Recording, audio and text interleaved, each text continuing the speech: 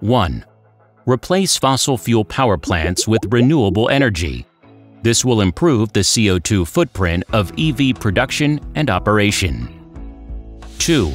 Invest in battery technology research to increase range while reducing cost and emissions during production. 3. Improve the charging station infrastructure to meet current and future demands.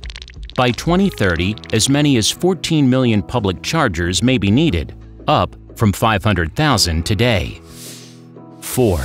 Research alternatives to e-mobility, such as biofuels, synthetic fuels, or the fuel cell.